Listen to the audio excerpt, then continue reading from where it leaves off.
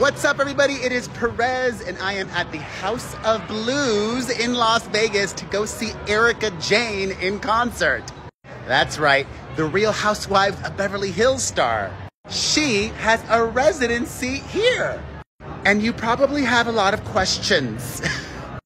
Well, I am here to answer them all. I will share with you my thoughts on the Erika Jayne residency, but first, enjoy some clips from the show.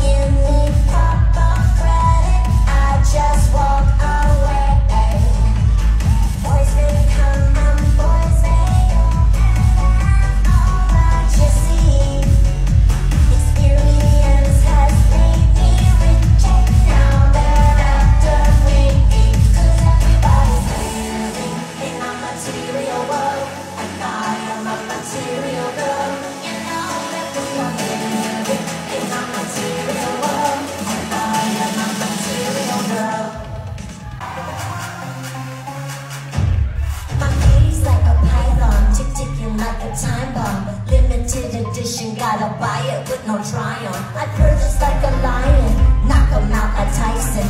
Everybody knows that I'm $1 million diamond. I'm ruthless, offensive, I destroy your defenses. My guest list is priceless, and yes, I run a tight ship.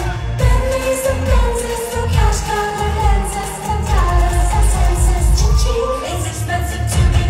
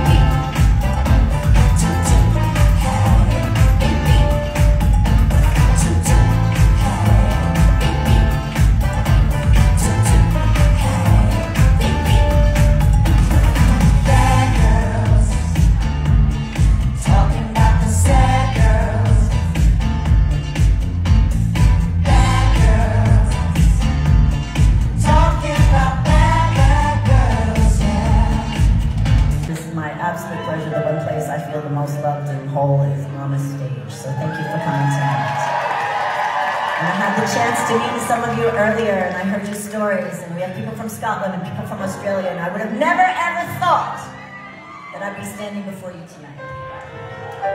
Life takes us into different places, and we're holding our head up and we're moving on, and that's what That It All on Blonde is all about. So thank you again from the bottom of my heart for being here tonight. Thank you. All right. In the spirit of keeping our heads up and moving on, we're going to do a song our way. Little role reversal. Let's leave our door open, ladies. 9, 1, 0, 0, 0, 10.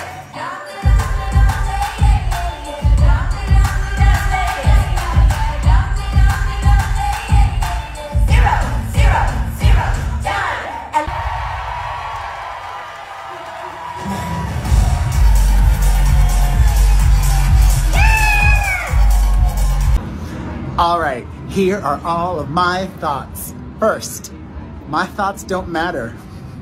Second, your thoughts don't matter. Third, no matter what anybody says, Erika Jayne wins because she is a Las Vegas headliner.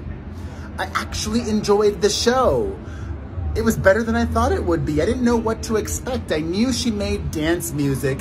I was familiar with a couple of her songs, and I thought to myself, how are they gonna make an entire show with just dance music? But the production was awesome. It was polished.